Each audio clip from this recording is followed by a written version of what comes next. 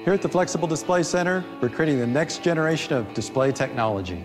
Our grand challenge: access to information anytime, anywhere. What we'd like to do is take the same kinds of high information content displays that you and I use every day, our laptops, our PDAs, transition that technology to a flexible substrate. This is an example of a display we're creating here at the center, built on a flexible metal foil. It can be conformed. For example, it could be put on your clothing to access information in real time in a hands-free environment. This is all brand new, and that's what makes it difficult and exciting. This project was just a few people's vision a few years ago, and now we're actually building flexible displays that work.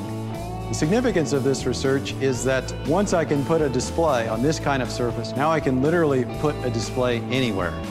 It's the kind of enabling technology that really sparks the imagination, and as word of our success spreads, the sky's the limit.